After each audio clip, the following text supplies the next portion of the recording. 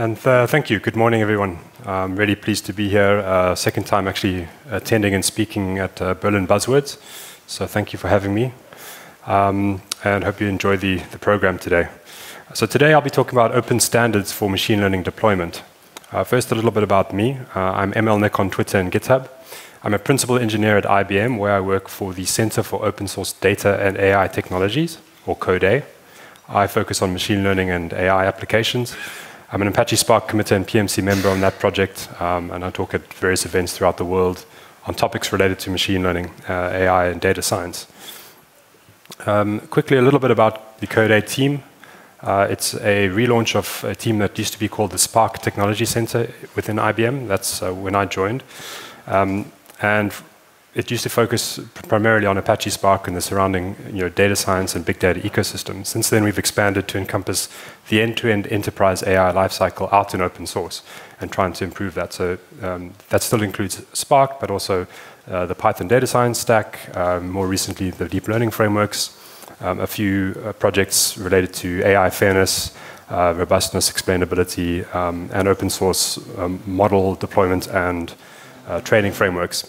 Today I'll be talking primarily about the model deployment phase and how open standards such as PFA, PMML, and ONNX can assist. So to start with, we need to kind of think about what is machine learning, why has it become so popular? And the hype around machine learning ranges from killer robots that are going to destroy humanity all the way through to benevolence that can uplift us and save humanity, and everything in between. But the reality is, machine learning is just learning from data to make predictions. And typically learning from historical data to make predictions about the future. So machine learning models are not particularly useful in and of themselves. What is useful about them is applying machine learning. And that's where we learn from historical data to make predictions about the future for the purpose of making decisions and actually acting in the real world. And if we build up a set of machine learning models within a larger system, we get to what I really think of as the real AI these days.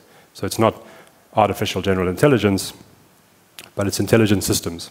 It's complex systems meshed together, including significant machine learning capability, but it encompasses a lot of what is just part of normal software systems. What drives an intelligent system is the ability to make decisions in an automated manner, to continually learn from feedback as new data comes in and adapt to the environments, to learn and to generalize to new situations. And why is it topical now, in this era of significantly larger compute capacity, new algorithms, and primarily much, much larger data sets and richer data sets? And we've seen applications in reinforcement learning in games, in smart farming, smart cities, autonomous vehicles, recommendation systems and personalization, fraud detection, and steps towards more general AI, these complex intelligent systems, like question answering, Jeopardy, IBM's Project Debater, for example, which was being able to debate against a human opponent.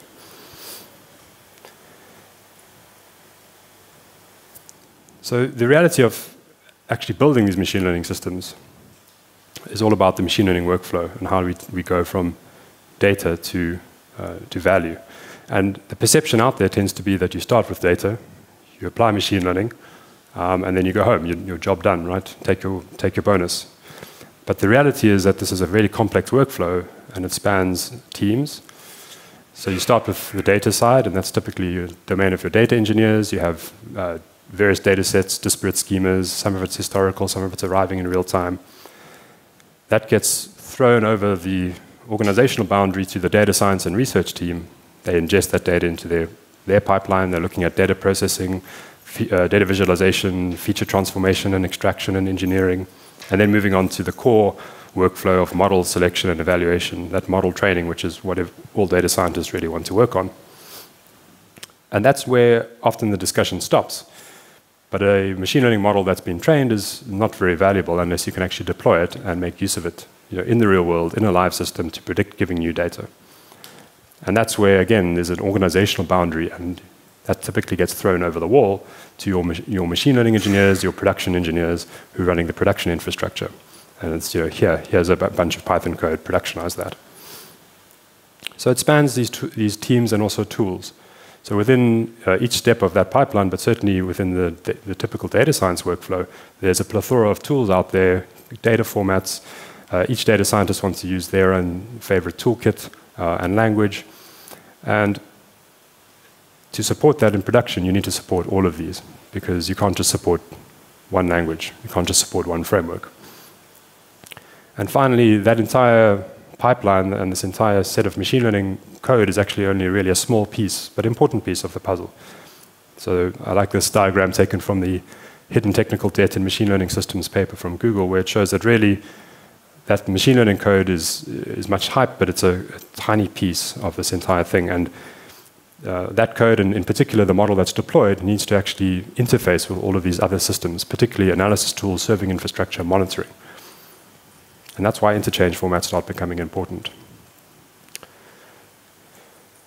So for machine learning deployment, once that model is trained, how do we actually get it out there? And I think we need to answer 3 questions. The first is what, where, and how. So what are we deploying? What do we mean by a machine learning model? Where are you deploying? What is the target environment? Is it going to an edge device, browser, cloud cluster, batch streaming, real time? How are you actually scoring? And then finally, how are you deploying? That's really a DevOps question, a sort of software question. How are you actually physically or virtually deploying that machine learning code? What is the serving framework you're using, cluster mechanism, etc. So today I won't really be talking much about the last 2, but really focusing on the what. What are we actually deploying? So the first question there is, what is a model? When we talk about a machine learning model, most people think about an algorithm. And the algorithm has been trained on some data, and it has a set of weights, parameters that have been learned, and we're done, right? But if we go and look at the entire training pipeline, it starts with that data phase, and we have to take the data, extract it, transform it. We have to look at extracting features, creating new features from the existing features and variables, pre-processing, feature transformations, feature engineering. And once we've done all of that, then it is in a format, a nice a vector or tensor that we can put into that machine learning algorithm. And that's then trained, and we have a set of weights, and we can make predictions. But now at prediction time, if we do not do exactly the same steps in exactly the same order, we end up with garbage. So if we don't transform the data, extract the right features, apply the same pre-processing steps, missing value imputation, any of those steps, if we don't do them in exactly the same way, then that model, that set of model weights is effectively useless, because the data, the shape of the data, and the distribution of the data that is arriving is not the same as it's been trained on. So we have to think about deploying the entire pipeline, not just the machine learning model or the machine learning algorithm. The data transform, the feature extraction, the model itself, and often overlooked actually the prediction transformation. So many systems don't understand how to consume tensors. If you're integrating a model into a wider set of services, into an API, into an application, they're mostly going to speak possibly JSON, something that's machine interpretable, human readable. So that post-prediction transformation is also a step that needs to be encapsulated in that pipeline in order to actually use the model. So we're fortunate that we have pipelines in various frameworks, scikit-learn, SparkML, TensorFlow, R, and various others that allow us to build these abstractions. But we still have to face a lot of challenges in this deployment. So as we saw in that workflow diagram, we need to bridge many, many different things. We need to bridge languages. The data scientist is going to be using Python, R, maybe developing in notebooks. Production engineers are going to be typically using a high-performance language, probably statically typed, Scala, Java, C, Go, and others. And we have to bridge that gap. And ideally, you don't want to have to take something that's written in Python and now go and rewrite the entire thing in your production language of choice. You have to bridge many different frameworks. There's way too many to count. I've listed a few on the bottom right of the popular ones.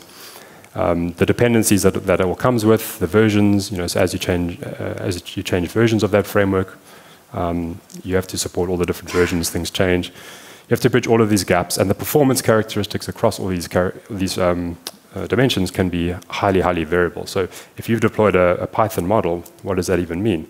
It could mean that the model is pure Python, in which case maybe it's fast, maybe it's not so fast. It could mean that it's a TensorFlow model or a scikit-learn model with GPU acceleration, in which case it's fast. An R model, similar. So you don't really know. And across languages and frameworks and even versions and dependencies of those frameworks, you can actually have very different performance. You have friction between teams, and you have to bridge these organizational boundaries. So data scientists and researchers want to use the latest and greatest. They may want to deploy something off the TensorFlow master branch. Production does not like that. They don't want to be woken up at 3 a.m. with a cluster that's on fire because someone pushed something, bleeding edge. They want to have stability control and be able to control that performance. And the business doesn't really care what framework you're using. They don't care if you're using Kubernetes. They don't care if you're using the latest version of TensorFlow. All that they care about is that the system is up and it's having a business impact that you're looking for, whether that's recommender uplift or preventing fraud. And then finally, you have this proliferation of formats. Each of these frameworks does everything differently. So they serialize models in their own way. And they're all different and they don't talk to each other. And for proprietary formats, for proprietary products, you furthermore have the fact that they're not only not portable and they don't talk to each other, but you have a lock-in, and you don't even know what that format looks like. So this lack of standardization inevitably leads to custom solutions, custom codes, and where some standards may exist, the limitations of those standards often lead to custom extensions. So everything becomes custom. So one way of dealing with this and thinking about it is containers. Containers are the panacea for software deployment, right? They are the solution. Well, it's true that they have many benefits for any software deployment, and that applies to machine learning too. So this repeatability and ease of configuration, the fact that it works on your laptop means that it will work on a kube cluster. The separation of concerns for me is the key element here. The data scientists can focus more on the what. What model are they training? What is the framework that they want to use? And the production engineer can focus on the how. So how are we going to take that container and deploy it? How am I going to run my cluster? So it allows the data scientists and researchers to really focus on what they are good at and what they should be doing, and to use their framework of choice. And along with your cluster, you get cluster manager and so on. You get a bunch of stuff for free: monitoring, fault tolerance, high availability, and so on. But what goes in that container is still really important, because yes, you can just package up any old Python code, and you can chuck it in a container and throw it over the wall. But you're still not completely sure, are those going to, is that code going to meet your SLAs, your performance requirements? Did you throw in a new version of something where you might degrade performance or even introduce bugs? So you need some really critical and comprehensive CI, CD infrastructure to make sure that if you're just throwing things over the wall in this containerized manner, that you're doing correct testing. So it still does not solve this issue of standardization. What is the format of the model that is in the container?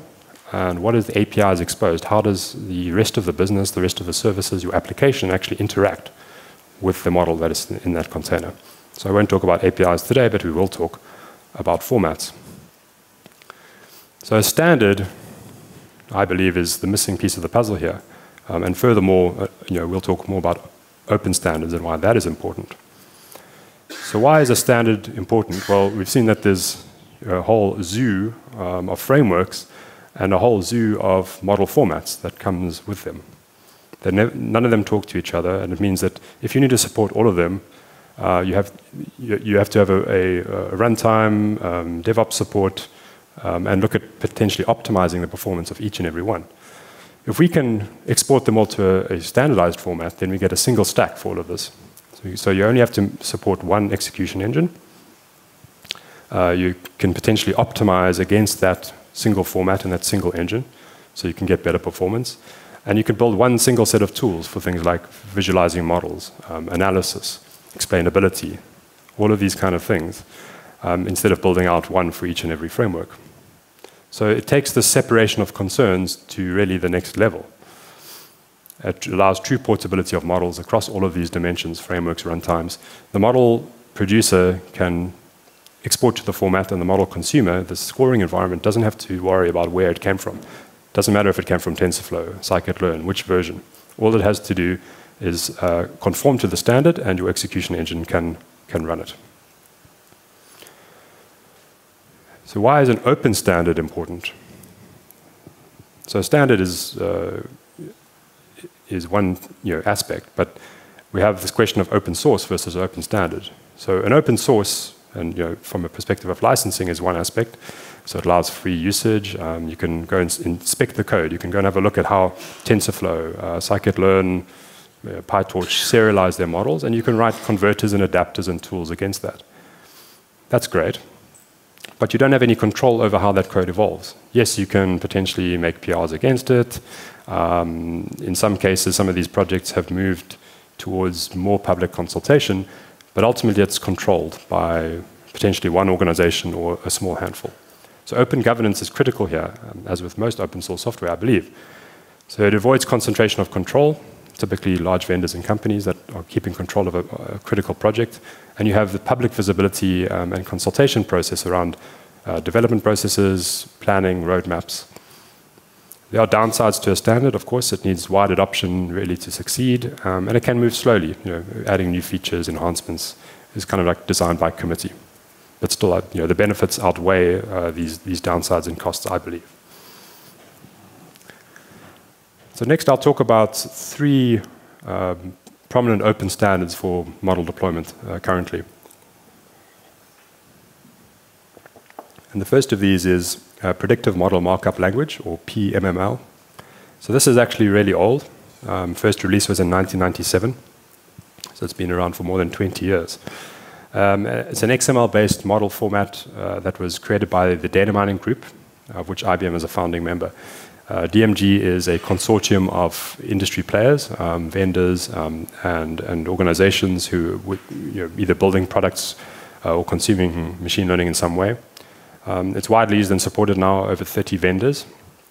And actually one of our own team members, Svetlana, is the release manager for PMML as well as PFA, which we'll talk about.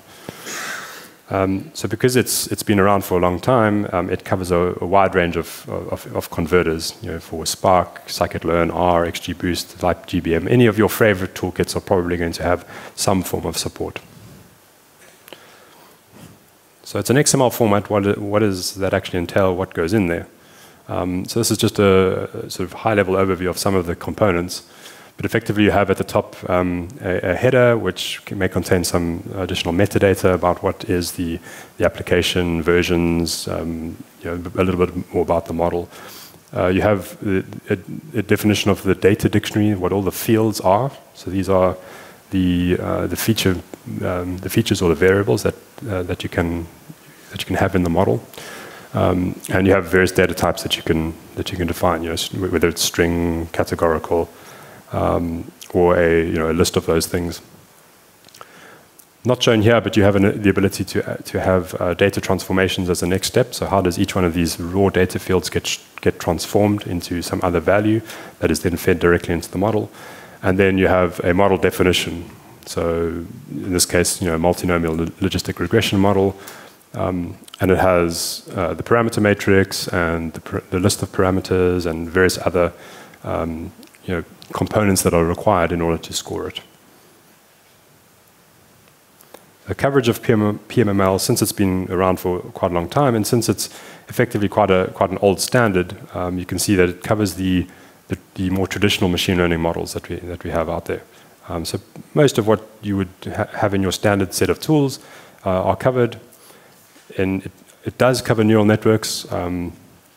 But the support there is actually fairly limited, so it doesn't support the more modern neural network architectures, deep learning architectures, convolutions, and so on. But various feature transformations and a whole recipe list of models are supported. So some of the shortcomings of PMML in particular is that it can only represent what is part of the standard. So there is some support for kind of user-defined functions and composing models together. But if something is not in the standard and kind of defined as a model type, then it's impossible to represent it. So what you have in this case is the ability to have extension points at various in each part of the spec. So a lot of the time that is going to be custom data transformations and custom models.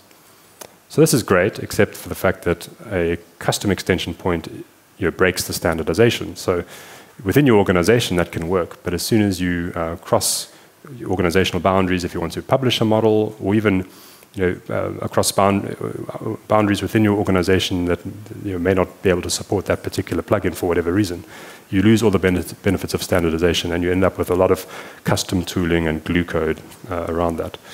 A key aspect of the open source community around PMML is that the scoring engine itself has potential questions around the licensing, AGPL3 commercial dual license. So many organizations are a little bit hesitant to use that as a result. So while exporters are well supported and you can export from most libraries and most frameworks, the evaluation side is more tricky. So you've ended up with many companies having proprietary evaluation engines. And again, that's more difficult from an open source perspective. The next standard is Portable Format for Analytics, or PFA. Now, PFA was also created by the data mining group more recently, and specifically it was made to address some of these shortcomings that PMML has. So PMML is less flexible because it's quite prescriptive about what are the model types and what are the specific data transformations. PFA tried to be more generic and raise that level of abstraction. So it's a JSON serialization format versus XML, and it uses a standardized Avro format schema for data types. So any Avro type, any type can be represented as an Avro type, which means you can represent just about anything. And PFA tries to effectively be a mini language, a sort of functional math language, together with this schema specification. And it focuses more on building blocks and allowing you to compose them together in a functional manner to try and make pretty much any analytic workflow or pipeline or model expressible. So a simple example, also using the multi-class logistic regression. The first component that we have is specifying the input and output types using Avro schemas. So on the left we have, for example, this model will take in a feature vector, which is represented here as a dense vector, an array of doubles. And it'll output, in this case, again, a numerical value, which will be the class prediction. This output could actually be, and in real-world cases usually is, consisting of multiple fields. So it'll be an Avro record that could have the class index prediction, which we have here, could have the class label, could have probabilities, and all that kind of, all the extra information you may need in your model. And on the right, we have the specification of the action. So the action is effectively the function to be applied on the input to produce that output. So if you plug in the input into that action, and you should get back the output. And you can compose these functions. So here you have working from the inside out, and the JSON is human readable, but it's really meant to be manipulated by machines rather than humans, so it can be get a little bit verbose. But effectively, you start with a linear regression model function, which takes the input and a cell. The cell we'll talk about in a little bit, but that is effectively the model parameters or weights. That is a convenience wrapper around a vector.product plus a bias, the kind of thing that you would do standard in a very standard way in Python, NumPy, followed by then a softmax and an argmax, and you get out the class prediction. So even though it does look a little bit verbose in terms of the representation, it's doing exactly what you would do in a fairly simple way in kind of calling a bunch of Python functions. And that's really what it's trying to achieve. So I mentioned cells, and that's one of the ways, the key way that you manage state within a PFA document. So cells specify the data storage, and you can think of this as a kind of a named global variable. And typically you will store states such as the model parameters, vocabulary mappings, and so on. So here we have an example where this would be maybe a vocabulary mapping from text terms to integer values, locations in a vector for some natural language processing task. So again, the types are specified using Avro schemas. And what's key here is that the cell values are mutable within an action, but they effectively get reset between executions of a given document. So every time you score a document, that starting cell value will be in place. You can manipulate it as you go if you need to build up, for example, a new vocabulary or something like that, or make changes to it. But you're guaranteed that it'll be the same when you start out. Pools, by comparison, are the same thing as cells, but they are mutable across actions. So you can think of them more as a database table, or a field within a database table that you can actually update as you go. So running counts or something like that in an application. Other features that PFA has, it has various elements of a programming language. So some control flows, conditionals, and loops. You can use local variables, user-defined functions, including lambdas or anonymous functions, typecasts, null checking, some very basic error handling that is somewhat useful. And importantly, a very comprehensive built-in library. So all the standard math, string, array types, linear algebra, statistics, time series, as well as datetime types, and built-in support for some common models, trees, clustering, linear models, and so on. The current status of PFA, there's a reference implementation which is open source called Hadrian. That was developed by the Open Data Group. It's become a little bit less supported, so it hasn't seen that much activity recently. But it does cover PFA export within Python and R, and it covers scoring within the JVM, Python, and R. So PFA, what does it do well? The type system provides you, a very strong and standardized way of specifying types. And you can actually statically verify that at runtime. So when you load a PFA document, you can perform a static analysis and know that you're not going to have any type-related errors. You might have runtime errors related to numerical stuff, but you're not going to have any type-related errors. So it's similar to a statically typed language, and the same benefit from that perspective. You can compose both built-in functions and user-defined functions in an arbitrary way. So this functional approach is very flexible. And together with control flow and the strong support for traditional machine learning operators, it means that you can effectively build just about anything and represent just about any analytic workflow or ML model within PFA. There are some major missing features, limitations. So one of them is that vectors have to be specified, vectors and I suppose 1 or 2D tensors need to be specified as either dense or sparse, whereas in most frameworks and in most real-world applications, you want to be able to mix and match these things.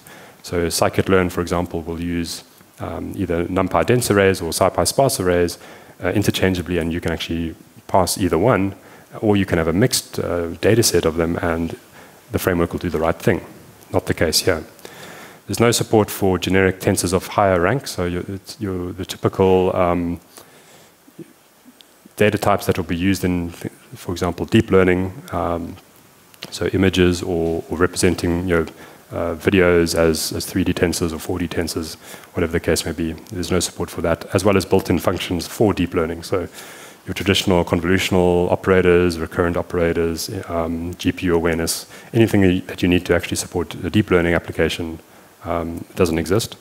And then finally, it is a relatively new standard, so there are some open questions around what is the industry usage and adoption, what is the performance at scale. So I'll briefly mention a project that our team developed in open source called Aardvark. That's PFA export for SparkML pipelines. And because scoring existed for PFA in the JVM, but no export, Aardvark provides a core export DSL in Scala for actually creating documents. And this SparkML component uses that core DSL to export SparkML components to PFA. So this is an example of how you would export a Spark logistic regression model to PFA. So the model cell is the same reference to the cell that we saw before, and the action, as you can see there, is very similar to the JSON that we saw before, the linear regression, softmax, argmax. So as I mentioned, Aardvark is open source. It's been out for a while. There's the GitHub link, and it's actually interesting to see other companies and open source projects starting to pick it up. For example, Salesforce in their Spark Auto AI project Transmogrify, they use for local scoring, they're using the PFA as a format, and they're using Aardvark to do the export. So any help would be welcome. there's still a lot that could be done. It's obviously difficult to keep up these projects, and we haven't been able to do that much recently. So we'd welcome, if this interests you, we'd welcome any help and collaboration out there. So for PFA, some of the future directions we are looking at are extending our work in Aardvark, looking at performance testing, improvements to the standard, thinking about can it be used for deep learning, can we extend the standard to allow operators for GPUs and tensors. And speaking of deep learning, that brings us to the final standard, which I think is also possibly the most interesting at this juncture. And that's the Open Neural Network Exchange, or ONNX. So this was released fairly recently, championed initially by Facebook and Microsoft, but large industry players have really jumped on, including IBM, NVIDIA, AWS. It's a lot more focused on deep learning. And in a similar way to PFA, it is self-describing. So a PFA document, if you have a valid PFA JSON, that encapsulates everything you need to know about the model, any model state and parameters, as well as what actual computation occurs on the input to create the output. So if you have a compliant engine, you can score that document. And in much the same way, a valid ONNX protocol buffer, which is the format that they use, can be used in a valid runtime, scoring runtime, to score that. And you don't need any additional information. It encapsulates the weights, as well as the computation graph of operators that are applied on the input tensors and data types to get the output. So it is more focused on deep learning. It has built-in support for your traditional deep learning operators, convolutions, more recently some elementary control flow and recurrent operators, a little bit of support for image processing. So there's a lot more focused on your traditional image classification, object detection type of applications. There is, however, a really interesting part of the spec which is called ONNX ML. And this covers more traditional machine learning models. So it introduces additional types like lists of values and maps. These are the kind of things that one needs to, for example, do text feature extraction and map text terms into vectors, and various additional operators that are specific to, or let's say not specific to deep learning, but more machine learning in general, feature pre-processing. Vectorizing data, one-hot encoding and label encoding, scaling data, and some support, built-in support for your traditional models. So some interesting recent developments around ONNX. At the end of last year, a scoring engine was released by Microsoft, which is the ONNX runtime. That's open source, and it also supports the full spec, including ONNX ML. So up until then, even though you had the ability to score, wider deep learning and machine learning pipelines, including traditional machine learning, in theory, you couldn't do that in practice unless you built your own engine. So you could take an ONNX model and put it into TensorFlow, for example, but you couldn't support, for example, the ONNX ML part of the spec. So now that we have this runtime available, it opens up actually being able to use the full spec to do scoring. There's been a lot of recent activity in various exporters for Spark, scikit-learn, Keras, LightGBM. And most recently, ONNX has now moved to an open governance model.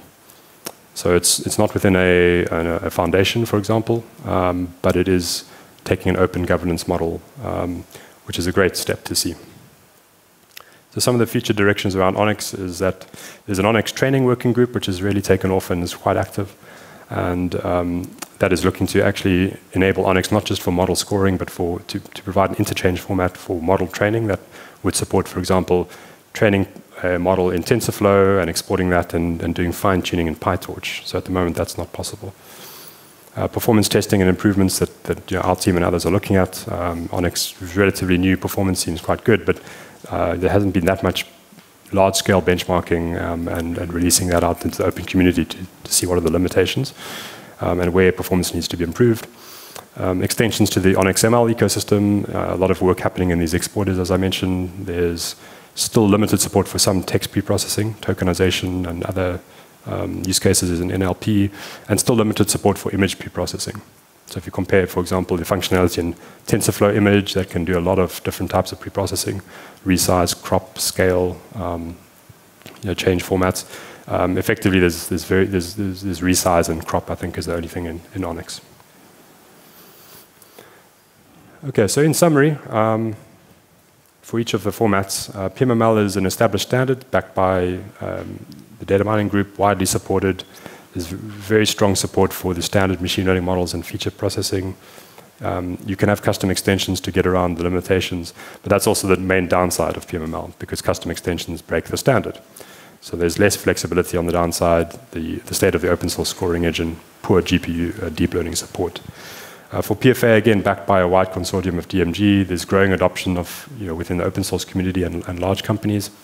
To my mind, it has the greatest level of flexibility and extensibility, can handle pretty much anything, any model or analytic application or feature processing workflow can be represented with a few small exceptions. But on the downside, it's still relatively new. Adoption hasn't really taken off as much as one might hope. It's complex and difficult to learn. Quite a few questions still around performance and scalability, the state of the open source engine, is it being developed, and no support for GPUs. ONNX, backed by very large industry players, growing very rapidly, has a huge amount of momentum behind it. Focused on deep learning, but the ONNX ML part of the spec has a lot of scope and potential to grow into that, the gap that is there and the gap that PFA is trying to fill. And I think that there's a lot of options around extending ONNX ML to better provide for traditional machine learning and feature processing. But it's still relatively new. It's difficult to keep up with the breadth and depth of frameworks like TensorFlow and PyTorch. They're moving so quickly that ONNX, a standard, is going to struggle for a while to keep up with all of the functionality. And it still has relatively poor support for some traditional machine learning operators, feature preprocessing, text-based in particular. There's no support for things like date times and some other variable types that one might use in traditional machine learning. So finally, I believe open standards for serialization and deployment of these analytic workflows and models give you this true portability and separation of concerns that you need, breaking that sort of chain of throwing things over the wall and having to either rewrite code or support a plethora of frameworks, and allows the model producer and the consumer to be fully independent, and that allows each of those workflows and teams and components to optimize for what they need to be good at. So it solves a significant pain point in the machine learning community for deployment, and it does this in a truly open manner, both open source and open governance. There are risks. Some of these standards, PFA and ONNX, are still relatively new. They're gaining adoption. They're moving very quickly, so they don't support everything that one might need. Performance is relatively untested for some of them, those two in particular. And limitations. Can one standard ever encompass anything? Probably not, but in that case, what does one do? Do you abandon the standard and just do custom code and Docker containers?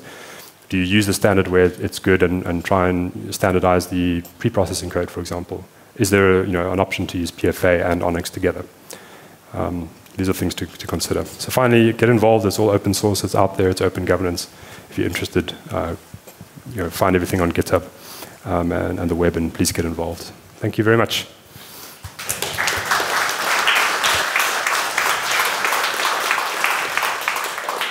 Awesome, it was a great talk. Anybody has any questions? We have a couple of minutes for asking them. Yes? Thank you for the talk. It was really nice. I have a question related to evaluation for the models. Are any of the open government standards you mentioned support evaluation, either online or offline? Okay, yeah, that's a good question. So by evaluation, I assume you mean evaluating on a test data set or held out data set. And the answer is they don't support it in any structured way out the box, but you could certainly do it yourself. So, for example, if you're using scikit-learn and you're building a pipeline, you'd be doing cross-validation and you'd be doing your evaluation during that phase. If you exported that to ONNX, for example, or PFA or PMML, then that model can certainly be used in a different scoring environment. So you could load it in the scoring engine, the standardized scoring engine, or another framework, and you could do that evaluation on test data in some other way. But it doesn't have any built-in functionality for that. So not directly. That is certainly something that's being looked at. In particular for PFA, there have been proposals for are there ways to incorporate some of that model evaluation, or at least the metadata in there, so you can sort of see, okay, this model was trained on a certain data set, and this is the performance characteristics and results on that test data set, and so on. So it's more around metadata, but nothing actually in the standard at this point. It's the last question.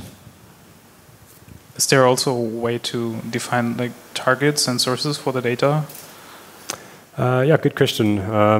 Not at the moment. So it really starts at the schema definition and ends at the output schema definition. So the application code is responsible for getting the raw data that's coming maybe from a database or from HDFS or from JSON, and transforming that at least into the initial version of the data. So typically for PFA, that will be Avro or JSON. So it does tend to map quite well. You can pull data from a database table or from an API, REST API call. It'll arrive in, let's say, JSON with a bunch of strings and numbers, and that you can almost directly put into PFA as one example. PMML will have its own adapters. So not directly, but some of them are a little bit better for kind of taking in the data in a more raw form, probably PFA. ONNX and PMML accept protocol buffers that are a tensor, or they accept there's own application code for how to pass that in. I hope that answers the question. No, we're already running out of the time. Thank you again for amazing answers as well. Thanks so much.